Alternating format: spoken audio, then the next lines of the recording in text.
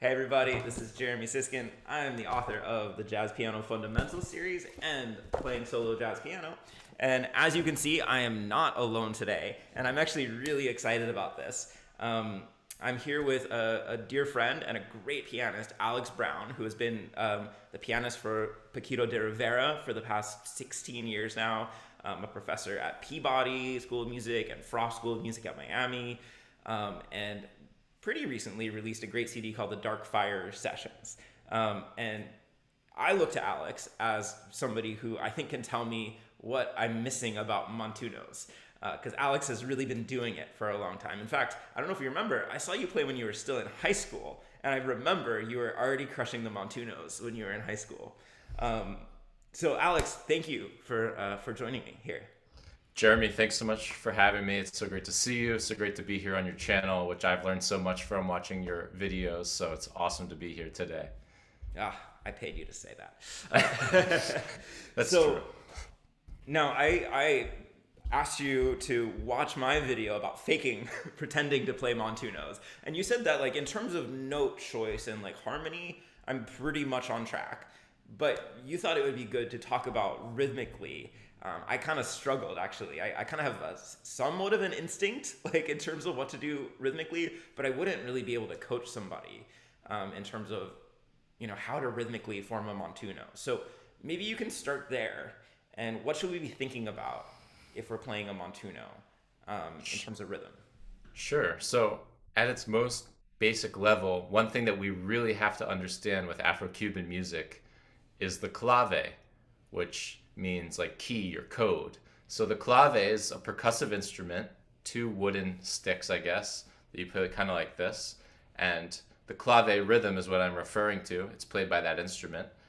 There are a few different variations of the clave rhythm in Cuban music.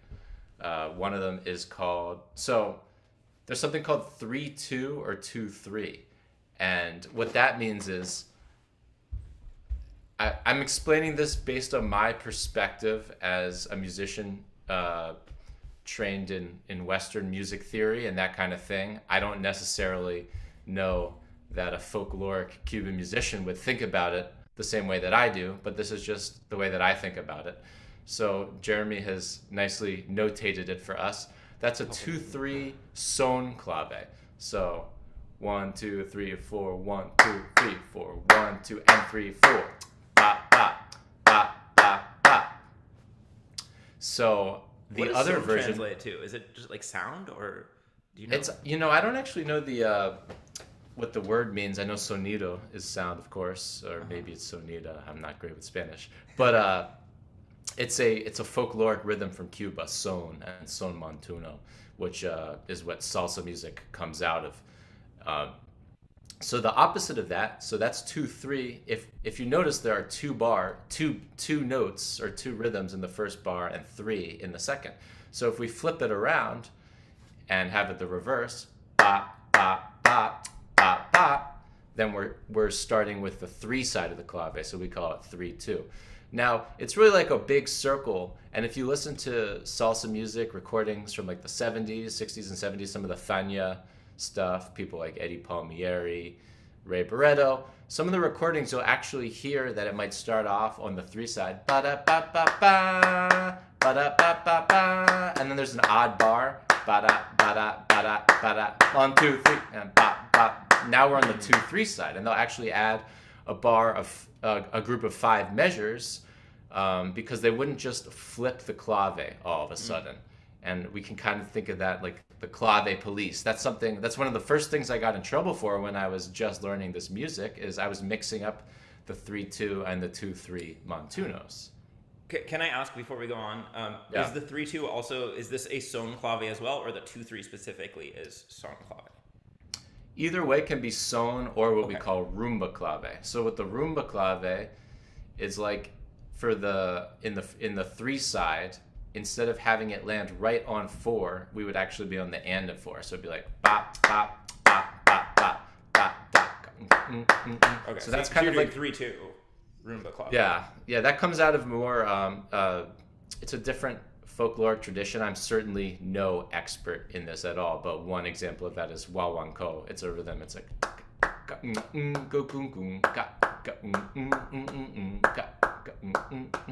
I notate that right here?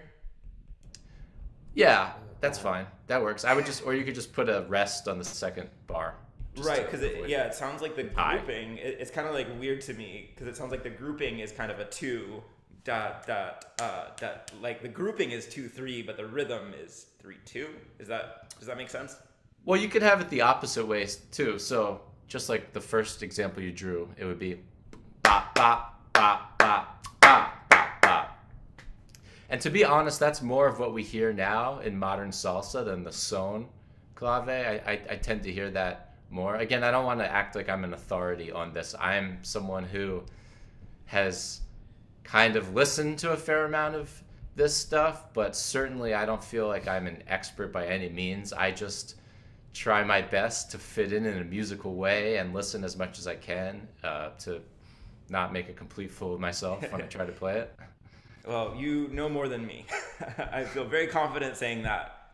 And isn't there a version of the clave where, am I totally crazy, where it's like dot like where the 2 is not 2-3, but it's on the offbeat, or am I wrong? We could kind of call that a clave. I mean, that's kind of like a lot of New Orleans kind of music comes from, like second line kind of thing. Mm-hmm. I mean, sometimes you hear about a Brazilian clave, but there's not really a clave in Brazilian music, at least from my understanding. Right. And I don't think the rules are so strict in terms of not breaking the clave direction. There's a music from Uruguay called candombe that uses like a 3-2 son clave. Ba, ba, ba, ba, ba, but getting off subject here a little bit. Okay, so this is awesome, and I'm so glad we're doing this because I have told students like about these claves. I know about them. I can generally name them. If you put a gun to my head and we're like, explain how you get from a clave to actually forming rhythms, like I could have a general explanation of like, well, you want to kind of accent the notes of the clave, or like, you know, kind of build things off of the clave.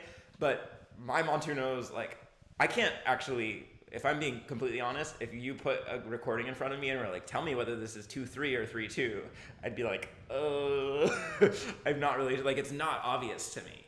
And it's not obvious to me how everything fits together. So maybe you can help me, like, describe how I would form a 2-3 montuno versus a 3-2 and how they'd feel different.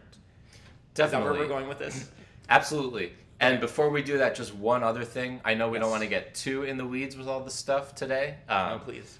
But there's another really important rhythm, percussive rhythm, that's played by the timbales, often on the sides of the shells. So we call it the cascara rhythm because that means the side of the shell. I think it's a coffee term too. And like the shell of the coffee bean or something. But anyway, cascara. So the cascara rhythm is going to fit with one of these claves as well. And I spent a lot of time when I was really starting to really get interested in this music. It took me a long time to really hear which side of the clave stuff was on too. And that's why I was mixing it up so much at the beginning. And often the actual clave rhythm isn't necessarily being played. It's just implied by all the other rhythms around it. Mm-hmm. So that's something that makes it challenging. But if you listen for this rhythm, da da da da da da da da da da da da da da da da da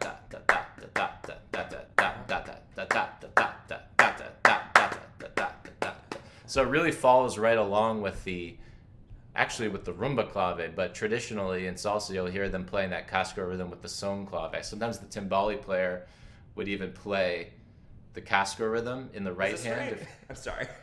Da da da da da da da da da. One thing off in the second bar.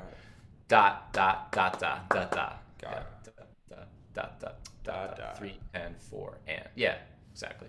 So that's the 3 version, right? So that goes along with the 3-2 clave. And a really good rhythmic independence exercise is to practice tapping the cascara in one hand while tapping the clave in the other hand, which is what a timbale player is going to do. So ba ba ba ba ba ba ba ba ba, or with the son ba ba ba ba.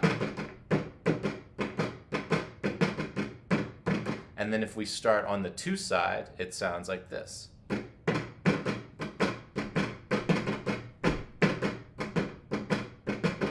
So that's the cascara rhythm, and that's really important for hearing, you know, this really relates to what we're playing as a pianist. And I even use that rhythm a lot when I'm comping, because often when I'm playing, quote, Latin jazz, you know, this is a lesson I actually learned in high school, senior year. I was very lucky to have the great flutist Dave Valentine was one of my early mentors. And he told me, you don't have to play a montuno all the time. We're not playing salsa. We're still playing jazz.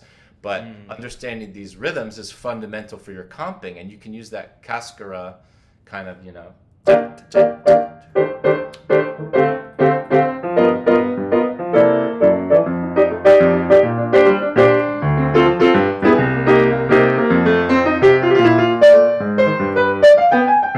And when you hear guys that really, or girls, I just mean that encompassing all genders, when you hear people playing that, playing this music and improvising, and they really understand it rhythmically versus someone who's just kind of playing bebop licks on top of it, you'll hear that they really have that in the way that they phrase a melody, the way they phrase their improvisation. That rhythm is apparent in there. Do I have all this right? I just want to make sure I'm not writing it on the wrong thing.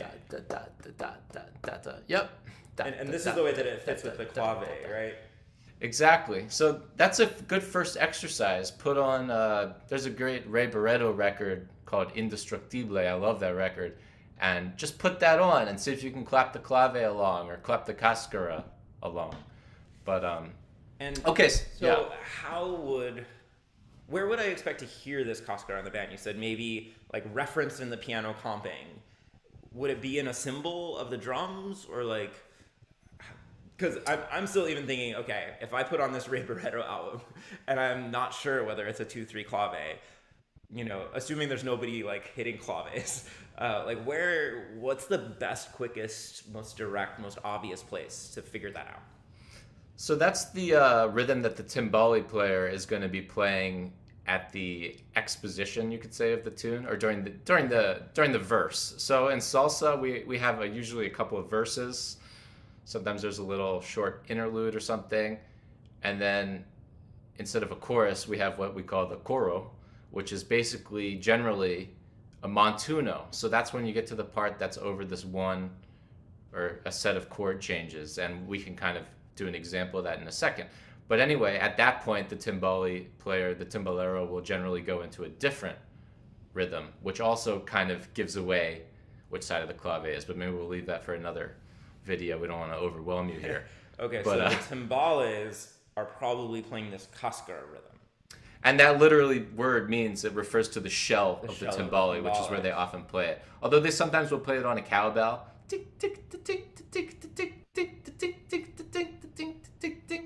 Okay. And like anything else, yeah. Okay. So as I'm comping, if I can just try something here and get your feedback, you know, I could try to comp this exact rhythm, but it's probably going to be too much. But like as a place to start.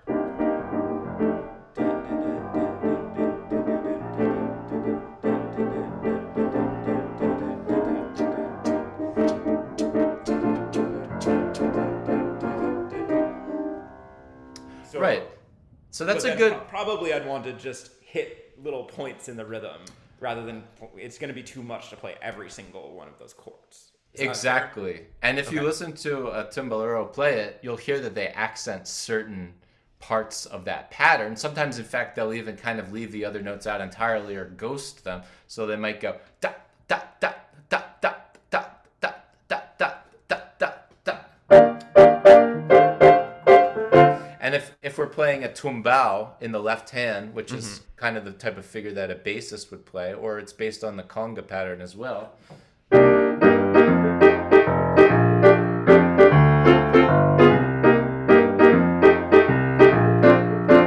Now that's kind of just using the accents, but if I played the whole cascara in my right hand,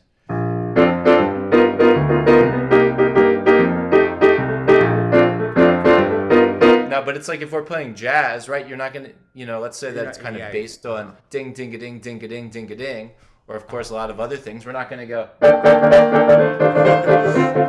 But we understand that, and then we can play other rhythms that kind of lock into what is happening. So maybe we go.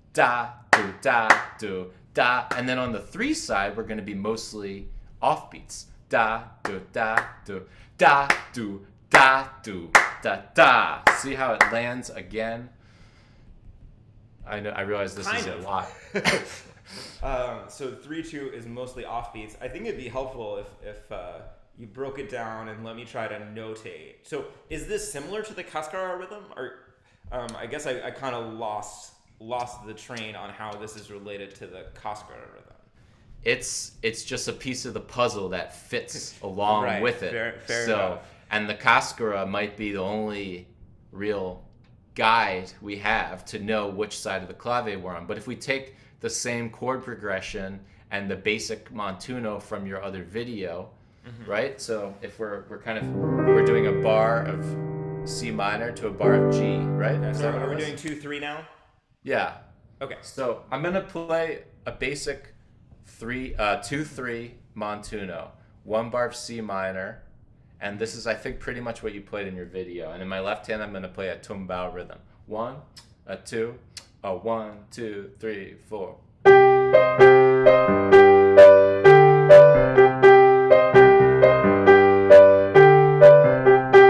Now this time, I'm not gonna play the bass, but I'm gonna tap the clave with my left hand, so you can hear how it fits with it. Okay. Let's slow down a second. Okay. I just wanna get this much going. So can you play it the way that you just played it again? I'm gonna try to notate it here. Absolutely. So I'll do it slowly. And this was pretty much, I think, where you started on your video, and I'm kind of skipping some of this. The first part sounds the same. The second bar, I think you got some more syncopation in there. Yeah, I know in yours you played this rhythm.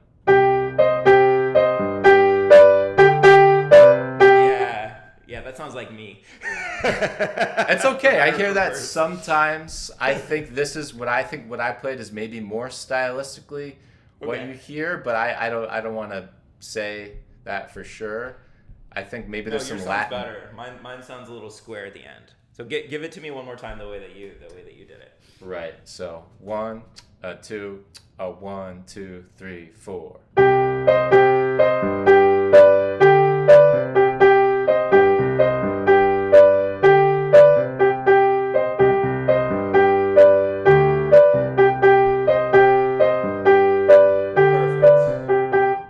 Second bar is all offbeats. Right. So let me see if I can do this.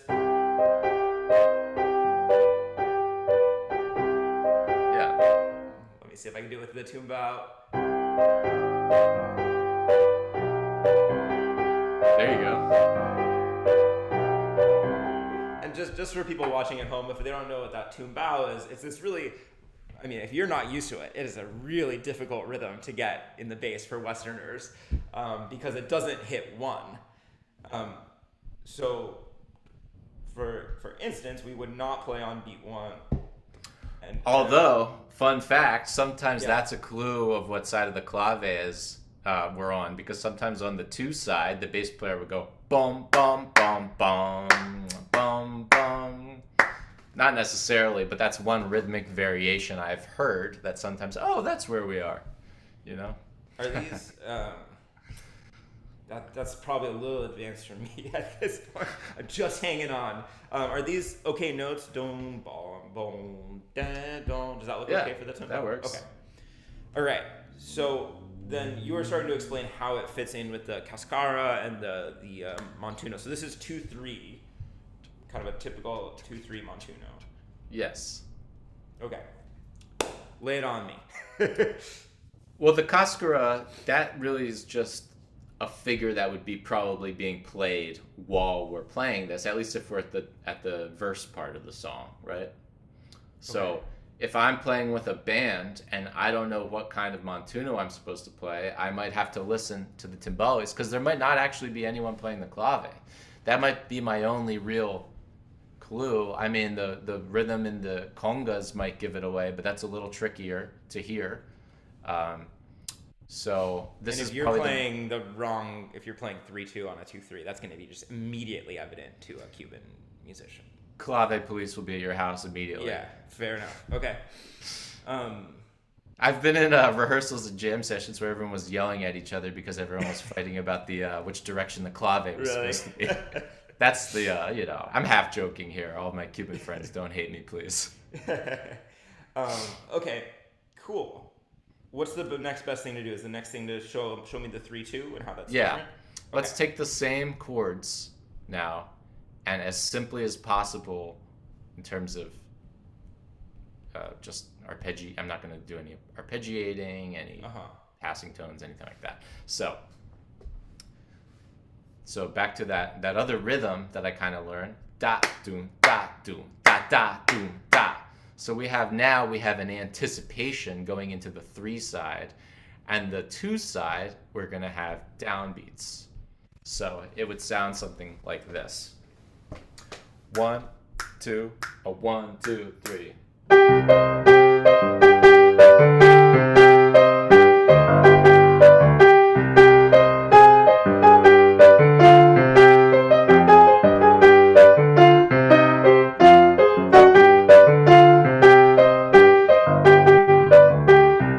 said I wasn't going to do anything fancy, and then I can't help myself. It wasn't that fancy, but a few little variations. So, is it fair to say, one thing that I'm noticing here is that the 3 side of that clave is all offbeats in both the 2-3 and the 3-2. Is that one thing that will help you recognize the 3-2? So let's just say that theoretically we took the rhythm from the 2-3 and flipped the 2 bars. You know, it won't sound terrible. It's pretty much the same thing, really. We're just stylizing it a little bit, you know? Right. Did I write this okay? Can you see? Da doon da doon da. Yeah. Da doon da doon da da doon da da. Yep. Yeah. All right. Let me try it. So here's 3-2.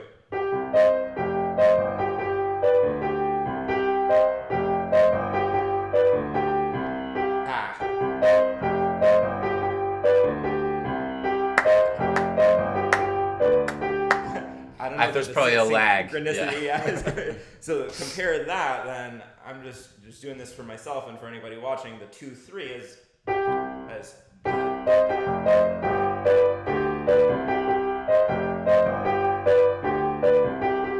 Okay, they really do feel different. I can hear it now that I kind of have it all laid out in front of me. So if we're just listening, would one way to tell 2-3 or 3-2 be to listen to the montuno of the pianist and figure out which measure has all the offbeats? Absolutely. Okay.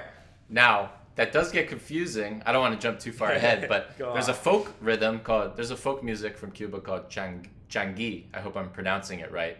And at one point when I was trying to get to the next level with my montunos, the bassist John Benitez recommended I start listening to that music because a lot of more modern montunos have been influenced by it, and it's all offbeats. So it's very confusing. Can you just play it just so we can hear how it sounds? Yeah, so it's played by an instrument called the trace. It's like a guitar type instrument. Dum bum bum bum. So if I was going to use I'll use a progression like.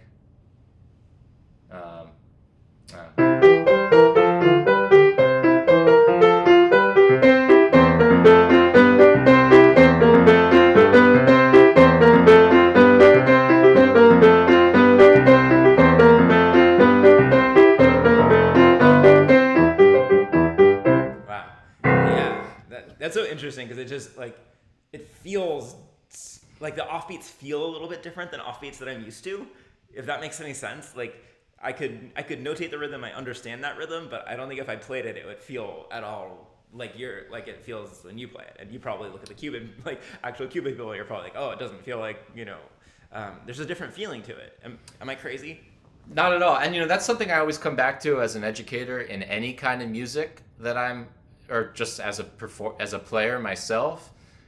You can theorize all you want. Yeah.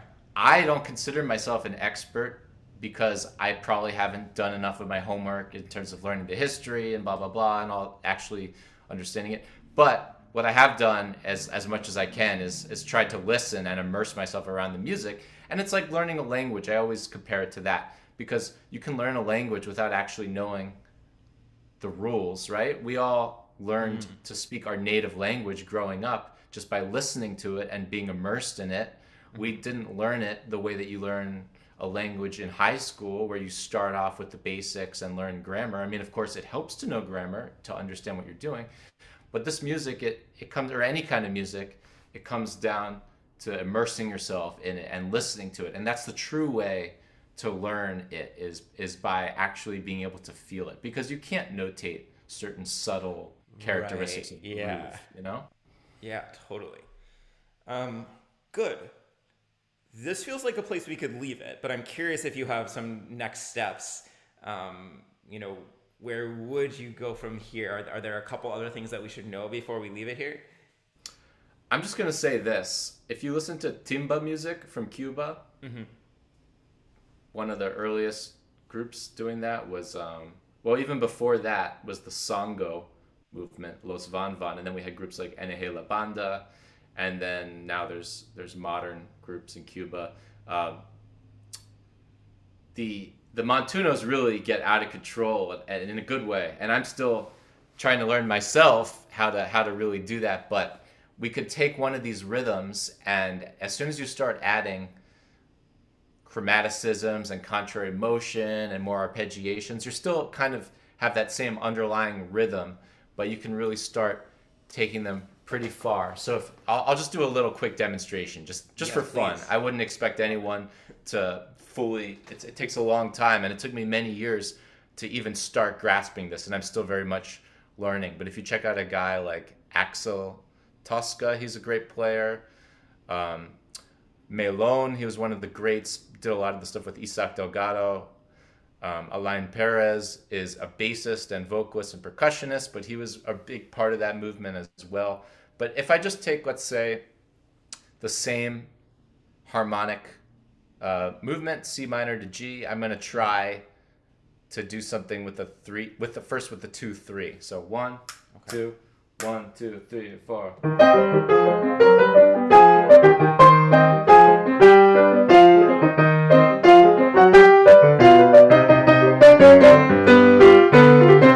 I'm still hitting those downbeats in the same places, but I'm adding a lot of other rhythms. Now, if I was going to do something over the 3-2, 1, 2, I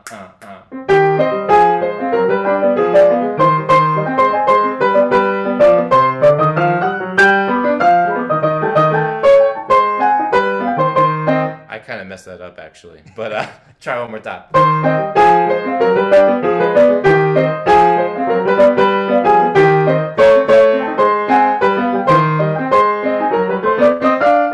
Something like that. So that's cool. You know, I love that.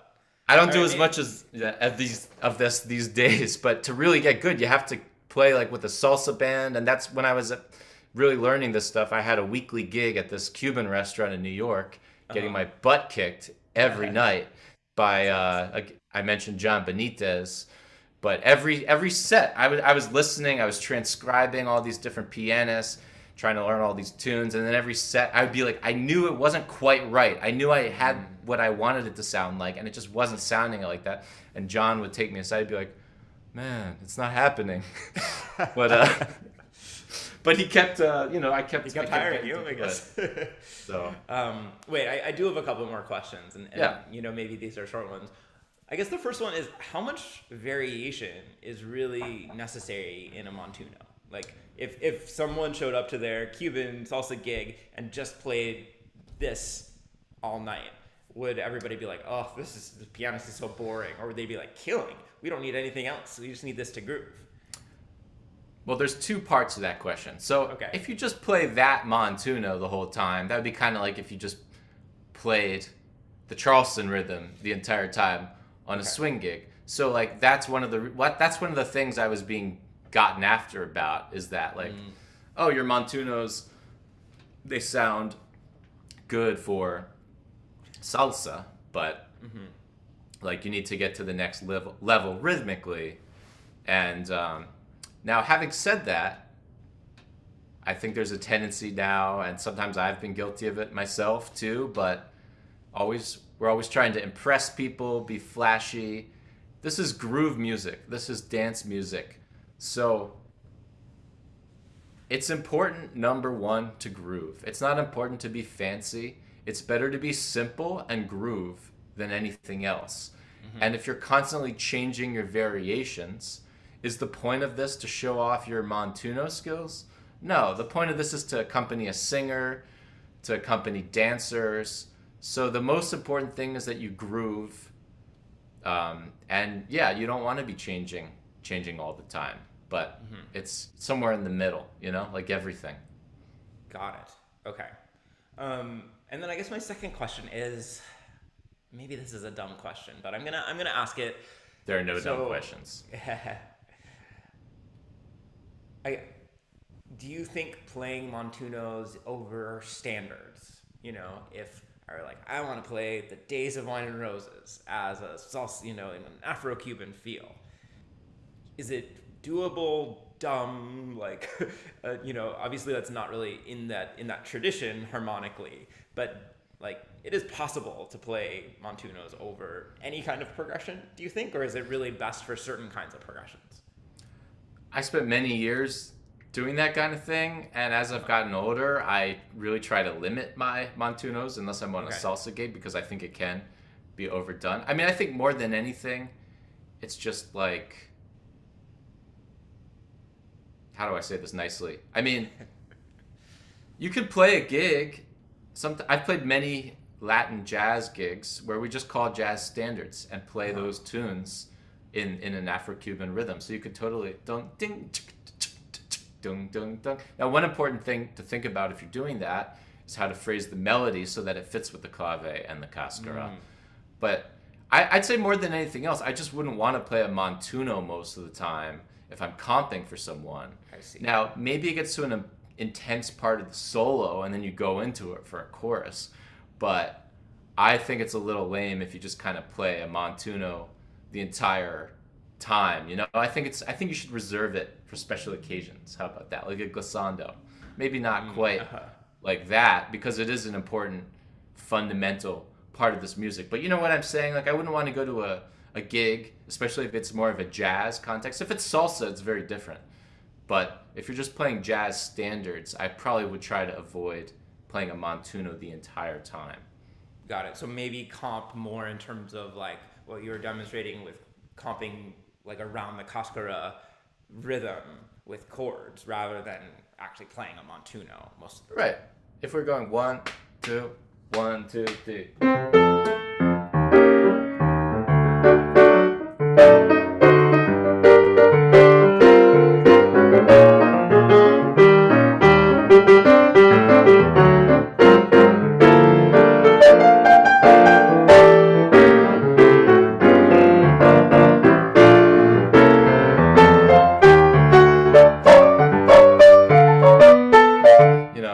Whatever. So it's definitely possible, but that would be something to reserve for those very special moments and to mix in other kinds of comping. Is that? I'll just say this. This just goes to more of my general approach about music. Don't get into autopilot, no matter what you're doing. Don't get into a situation where you're just playing standards on a straight ahead gig and everything sounds the same. And a lot of Latin jazz gigs, quote, if we want to use that term, have fallen into that for me over the years, where every song or every tune that we play, we just play a standard with nothing really particularly interesting happening. We just put a groove and they all end up sounding the same, and then you go into a montuno for the conga solo. And I just think anything where you do the same thing, follow the same formula all the time, just gets old. That's all. Yeah. Amazing. Any last thoughts before we sign off? I'll say one final thought. People often say, well, what style do you want to play this? Oh, let's play it Latin. What does that mean? How many countries are there in South America and the Caribbean that all have their own unique and extremely diverse musical culture? I mean, just Brazil alone, which is, I think, the size of the continental U.S., probably has hundreds, if not thousands, of its own rhythms, just that one country. And then, you know, often we don't respect the music enough to even learn a tiny bit about it. There's a difference between an Afro-Cuban rhythm and a bossa nova, right? It's two different things. And so many jazz musicians are guilty of thinking it's just one rhythm. But it's important to realize each one of these countries has its own diverse musical world. And, you know, we can take a little bit of time to learn about how do I play appropriately in an Afro-Cuban context. And again, that one country, there's so many different rhythms, or Brazil, or all these different places, Uruguay, Argentina, the tango. It does have something to do with Afro-Cuban music because it has some of the same roots, but we don't approach it. We don't play a montuno over a tango. We don't play a montuno over a samba, unless you're Chick Corea. You can kind of get away with it a little bit. Well, I guess, yeah. Thank you, because you've opened a little bit of a door for me, and I'm sure for everybody watching too, to explore this particular tradition a little bit. So I'm really grateful. It's so fun for me to try to dive in and ask these questions that I've been wondering for a while. So thank you so much, Alex. Really appreciate Well, your Jeremy, time. thanks so much for having me. This was so much fun. We'll have to do more for sure. And is there an alexbrownmusic.com or something like that we could find you at? Is that actually it? Absolutely, alexbrownmusic.com, and you can follow me on Instagram also at alexbrownmusic. I have a YouTube channel, nothing like Jeremy's, but I post videos that I find fun at the time, and sometimes a couple hundred people watch them, so That's good, man. It's a start. Well, thank you so much. Really appreciate it. Thanks so much, Jeremy.